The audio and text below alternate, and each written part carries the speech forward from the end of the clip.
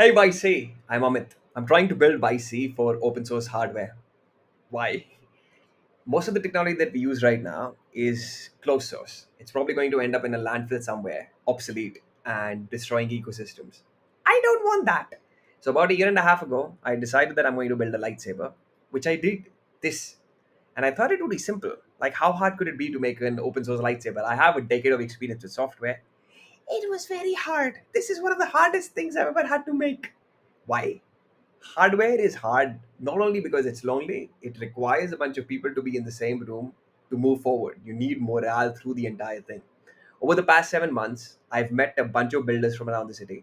We have about 250 of them in our Discord. We've held monthly meetups, and people have come showcase things, everything from like a custom keyboard to like a BCI interface for a dog that can sniff out cancer. These ideas need incubation, they need love, they need care, and the most important thing, they need community.